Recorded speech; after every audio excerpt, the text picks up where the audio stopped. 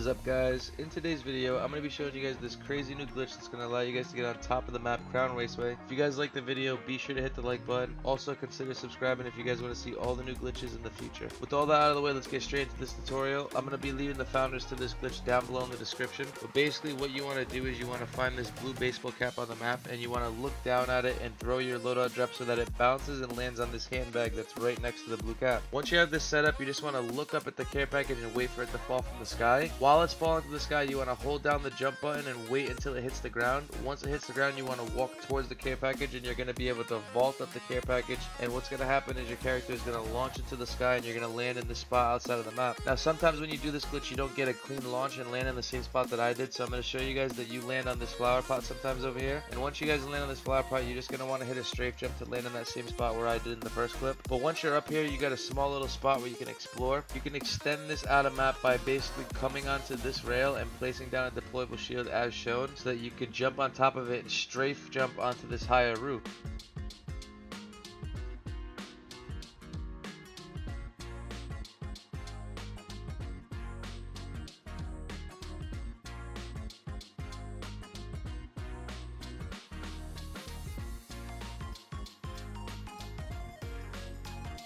Once you make it onto this higher roof, you can do the same process by placing another shield the same way that you show in the video. And once you guys have that shield placed down, what you want to do is you want to jump up on the side where this little like rooftop is, and then you're basically fully on top of the map and you have a lot more areas that you can explore. You can have some good angles on the map if you want to look down and try to find some people. But this glitch is really awesome. I thought I'd share it with you guys because there's not really too many cool glitches right now going on in Call of Duty, and I thought this was like a really cool after patch method.